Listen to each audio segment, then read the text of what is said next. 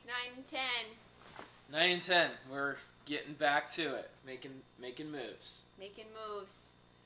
So we're gonna recap Palmetto Bluff half marathon, which was very exciting. We had how many people out there? I think it was close to, we had like 14 athletes racing this thing. Yeah. Yeah, It that was a good awesome. time. Yeah. Yeah. So my race went well. I improved by I think 2 minutes off of my Hilton Head half time. So it helped to, I think, really taper for that one, which was nice. I teach a few fitness classes at work a week, and I think that is something that I have to look into communicating about, especially because I even taught a class on Thursday.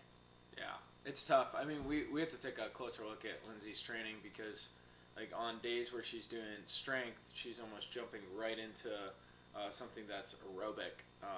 Less than 3 hours from when she did her strength. So, her times were a little bit faster last year by a few minutes, not much. Same, training protocol. So we're really just trying to dial that in. But she's been improving from the big Hilton picture. out. Yeah. And the other thing that I changed about this race was I didn't wear a watch. Yeah, that was different. Mentally, that I think during training it helps, but during a race I find that I just look at it way too much. So it was nice to kind of just run and not think about that. Do you think you'll do that for future races? Yeah. Like not wear a watch? Yeah. Yeah. Yeah. Unless it's something that I'm using as like a training run. Yeah. I mean, for the interval stuff that we're doing, like Yeah. it's critical to have a watch and to have that stuff dialed in. But yeah, every athlete's got their own take on watches. I mean, I look at it a lot, but it helps motivate me to keep up and go faster, and it kind of allows me to check in where I am a little bit. But I just used the mile splits on Palmetto Bluff, and that worked out fine. As long as I can measure, I just hit the button and looked at it. So once every mile, that seemed to be good to go. Since my $500 watch was stolen, so if you're the one who stole it, please give it back. He needs it. I need it. But jeez. You okay? Yes, I got my. Okay, I cut that part. Sorry. Anyways, Palmetto Bluff half was incredible. With all of our athletes, they did awesome. We had David ran 125 on his half. He's decreased his volume in running so much after listening to the fire method a little bit more, and he ran. I said 125, won first place Masters. Again, yeah. So he's cleaning up the awards, and then who else? You came in second in your age group, right? So Stacy came in second in her age group. Lynn, who has not been really training a whole lot since being laid up with some. What was she in the hospital for? Just She's some training. Stuff. She's training. She's training. Yeah, but it's been like 4 months and she hit a PR, so it wasn't like. Yeah. What I mean is like her training, like she is always training, obviously, but she was like. She was cooped up for a little bit. Yeah, exactly. To see her hit that PR was pretty surprising, which is awesome. We had 3 athletes with their first half marathon. That was cool. So Steve, he ran right with Lynn the whole way. They were around just under 150, I think.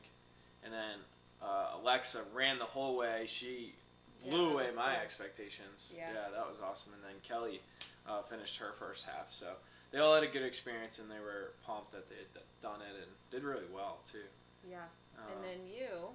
Yeah, we'll have to talk about me, but Susan as well. So at this race, getting to me, too, we had the overall winner, and then we had the last place runner as well.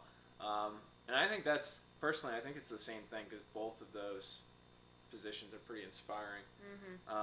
Yeah, I PR'd by 2 minutes, had a great race, ran 1:17:35.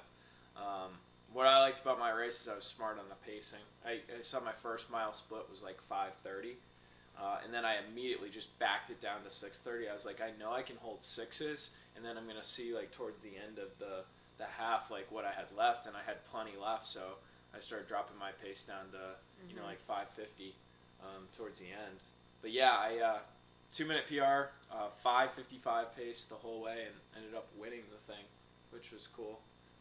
Second half marathon win ever, but it's cool to see. In your hometown. Yeah, hometown. It's pretty cool. Lots of people were there. Yeah, and it's kind of just the only reason I race now is, you know, more to show people to believe in this method of training, is that you can do this and compete at a high level. You don't have to be out there killing the miles. It's just a different way of doing it. But Susan, yeah, she ended up finishing last. I think her quote was, "You know, you're going kind of slow when they're closing down the water stations."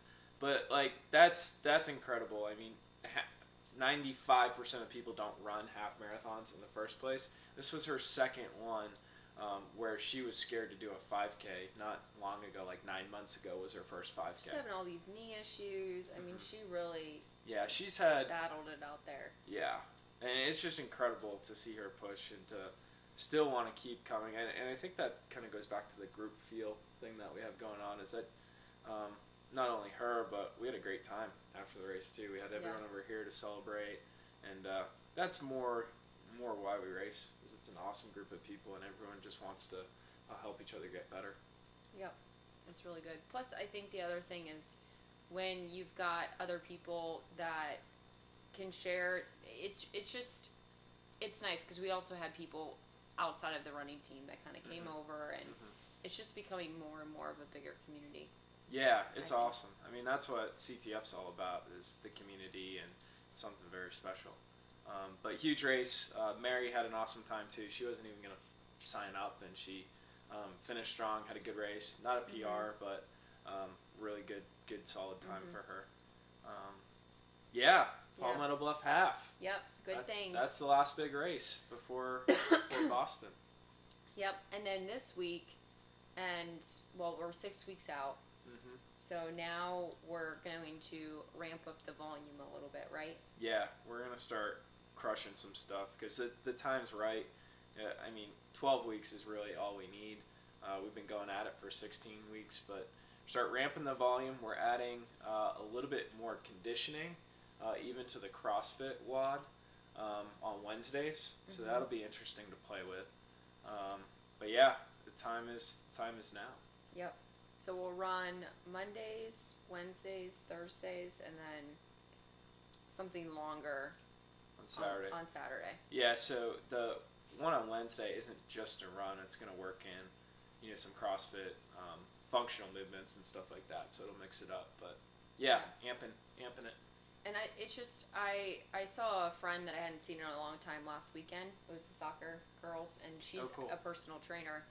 And someone that she's training is training for a marathon, and she's trying to work with this girl, and she feels like she has to run every single day. And she's like, you don't have to do it that way, and it's just so much time involved. I mean, you just talked to a bike coach, and this weekend I did a sprint try just to get some points on the board, and the answer always seems to be volume. It's like the community, or the general endurance community, just isn't as open, about hearing another, way of going about it. And I'm not saying they're wrong, because volume has been proven. Like, there's studies that prove, if you ramp up, you do your linear progression up to, 40, 50 miles a week, whatever you want to do, you'll complete a marathon.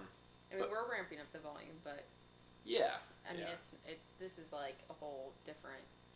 It's in a different way, and I think now that we've implemented a lot of strength in the early phases, it prepares you more for the volume, and that's why I like this method of training, because you do feel better. You can handle that kind of intensity and that kind of volume once it starts to come at you.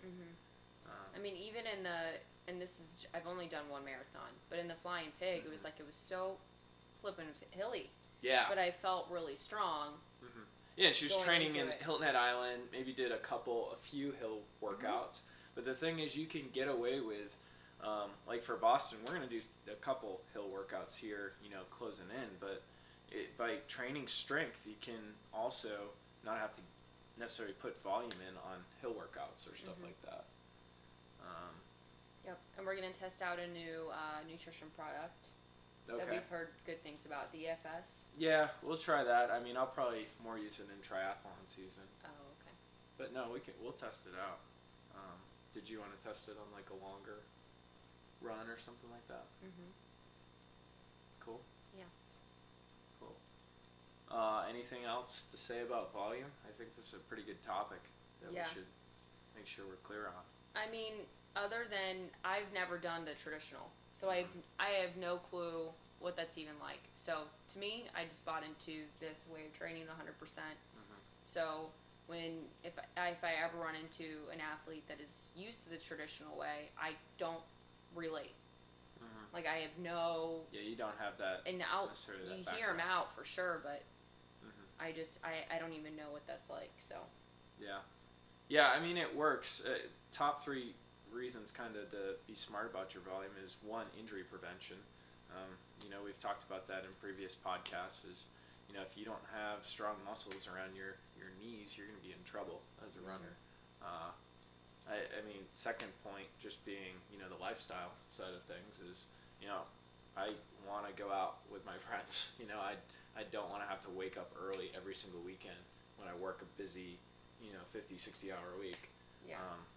So that's another thing. But probably the top 2 things. Lifestyle, workouts are always different. So Pure recovering. Yeah. Yeah. I mean, I know even from a nutrition standpoint, if you ever, a marathon runner, after they get done, you're so much more susceptible getting sick. Totally. And I've met a lot of... Are you sick? I'm never sick. No, I'm not sick. Yeah, I don't get sick. It's weird. I mean, I'm not invincible, but I don't get sick.